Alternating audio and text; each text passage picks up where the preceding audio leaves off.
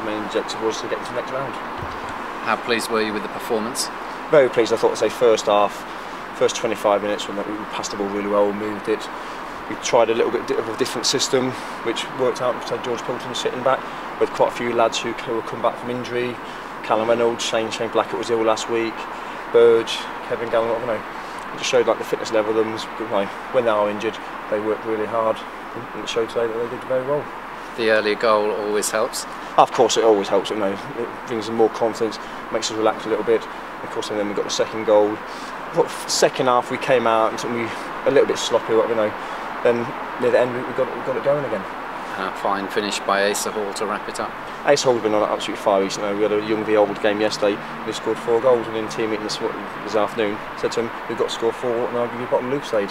I won't ask you whether you played in the young or the old. Today, Somebody stirred. What were your thoughts on it? Yeah, Peter Rankovic, who plays centre half. I thought he was magnificent today. He'd done everything I wanted him to do, and he was superb today. You had to pick him in that position, I take it, because Qual was unavailable due to his registration with Dagenham and Redbridge, his parent club. It was an unusual Greys formation, if you like. You had to juggle things around considerably, didn't you? Well, we did. I mean, we ain't got the biggest squad in the world, we know that, and obviously Anwar was, Dagenham wouldn't let him play. So, I mean, Peter played centre half back in Norway, so it wasn't really a strange decision as such, but certainly went in there. He's the best player we had today. Luton are, no doubt about it, a good side. They're going to be one of the better sides in the division, albeit this was an FA Cup game. Once they got ahead early on, it was backs to the wall a bit today, wasn't it? Of course it was. At the end of the day, it's the same as we said against Wrexham. First half, we were non-existent again. And to play football was about 90 minutes, not 45.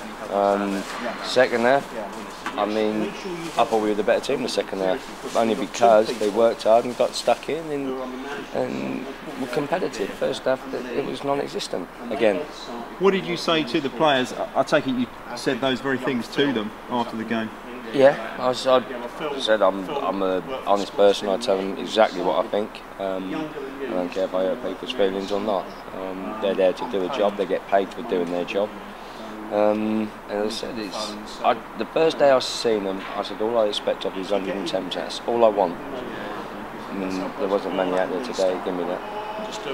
I know it's an old cliche that people come out with sometimes about concentrating on the league, but that is one that is applicable now, isn't it? Because you've got a battle on your hands, you know that, and you're prepared to dig in and work hard with the players to get out in the position you are in the league. And there is the case now that is something that you can concentrate fully on, albeit that you probably were anyway. No, I wasn't actually. To me, the FA Cup's the FA Cup, regardless of the league. I mean, I wanted to go as far as this as I could. I don't care what the players thought about it. But obviously now we're out of it. Obviously we have to concentrate on the league. But I would have.